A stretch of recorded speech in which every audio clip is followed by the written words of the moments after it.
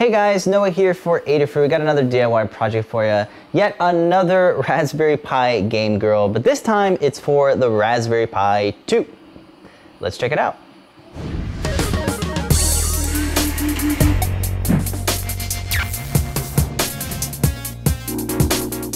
This is a nice upgrade from our previous Gameboy projects because it's a lot easier to build. The Pi 2 runs Emulation Station, so it can emulate just about anything from a Sega Genesis to a Super Nintendo.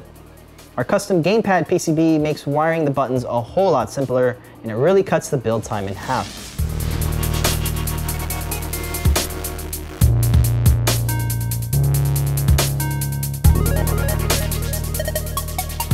So if you had some fun with Raspberry Pi and want to take on a project with some challenge, you can learn about making, 3D printing, and of course, building electronics. Our learning guide will walk you through the build step by step and has a circuit diagram along with a ready-to-go SD card image for the Raspberry Pi. You can check out the link in the description.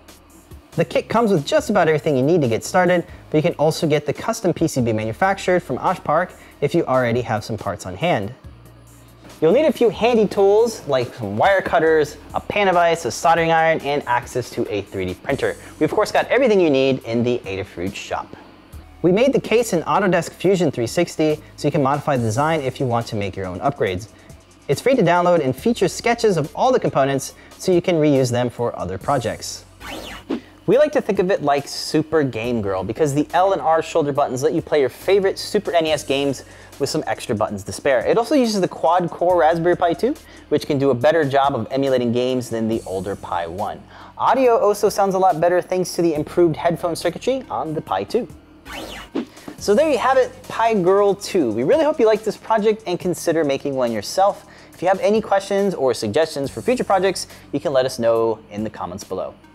Thank you guys so much for watching, and be sure to go super retro Pi on that like button, and also consider subscribing to the Adafruit YouTube channel for more 3D printing projects from Adafruit. But until then, remember guys to keep on making. Time to play.